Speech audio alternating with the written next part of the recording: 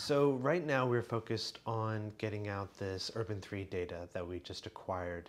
Urban 3 is a firm out of North Carolina. They look at property tax revenues and local infrastructure and create this value per acre model that is quite interesting and really eye-opening.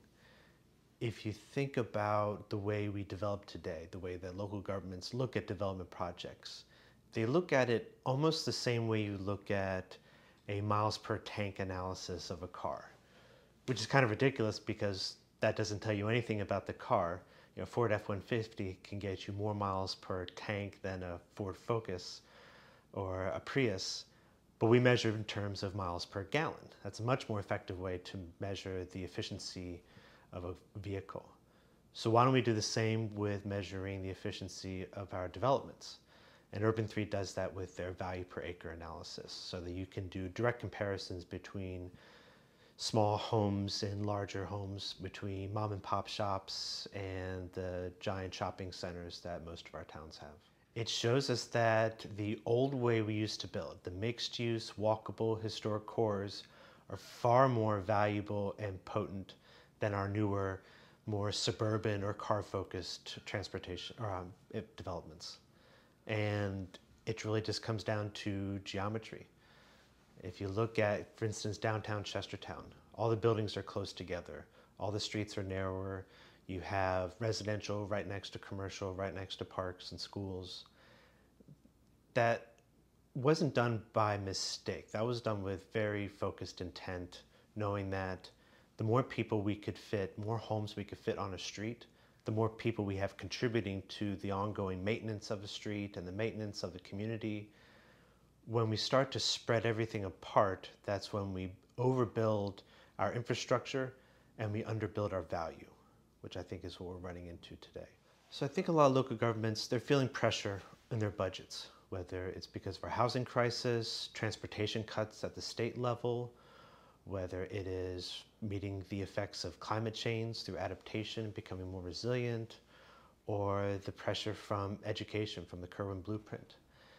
And a lot of them are looking to develop, to grow as a way to fill in those funding gaps. When you have a new development come in, towns and counties are flush with cash from all the new property tax revenues, and they're given this huge amount of infrastructure which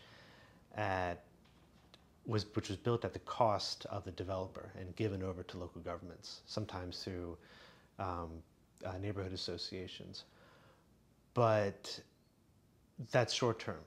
Eventually, you're going to have to start replacing that infrastructure, and you're going to not have all those property tax revenues. So you can only do that so many times before you run out of land or you run out of your growth area. So if you do that right now, you're denying future generations the ability to grow to meet their needs as well. And what we should do instead is look to having smarter, more productive developments. We should look to areas that are underproducing and find a way to redevelop them incrementally so that they can be more productive. And I think you can see that stark difference between the historic cores and what we've been building since the 1950s. Which is very car-focused development styles, the suburban and the strip malls and such. Yeah, so we have this data from Urban 3, and it includes data for the entire Eastern Shore minus Cecil County. So for eight counties on the Eastern Shore and their municipalities. And we're having two events on October 22nd, one in Cambridge, the other one at Chesapeake College. And we've invited all the local governments as well as state agencies to attend to learn about this data and sort of what it shows. We had a sustainable growth workshop back in May, and we had former ESLC staffer Brad Rogers, who's a planner and developer in Baltimore. He spoke about this golden goose idea. He said, all of our historic communities are in and of themselves their own golden goose. They are the most productive development types in their communities. Think of downtown Chestertown, Rock Hall, Denton, Cambridge, Easton, Salisbury.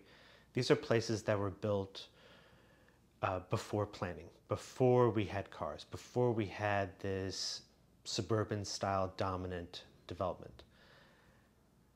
And these are our golden goose. They lay a golden egg for our local governments every year in the form of high property tax revenues, a huge return on investment in these historic cores.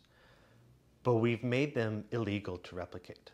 If you look at downtown Chestertown, we love this downtown so much that we've created a historic district commission designed to protect its integrity and its value.